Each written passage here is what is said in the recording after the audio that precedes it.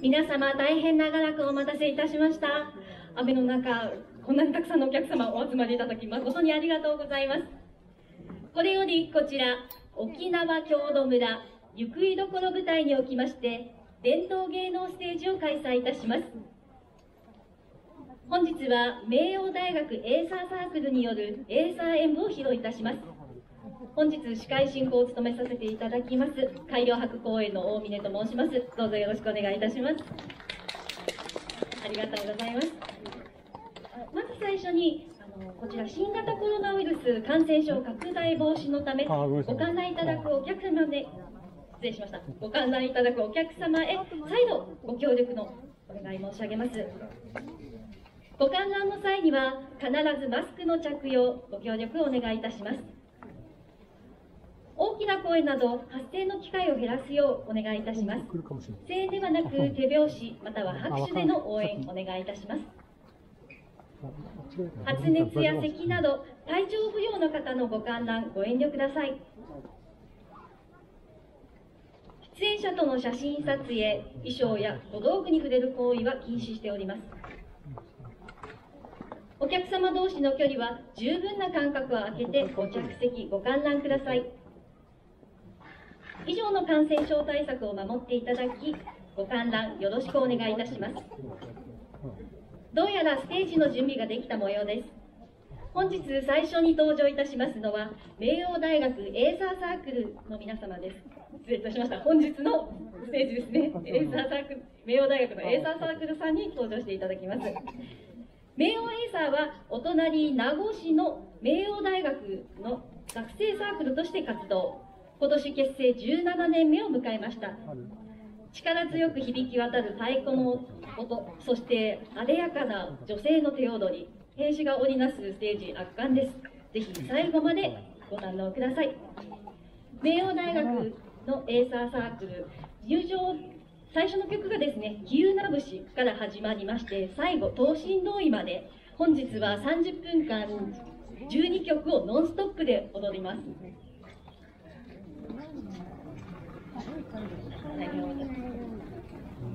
すごい、こんな近くで見れる。大変お待たせいたしました。それでは名桜エイサーさん、どうぞよろしくお願いします。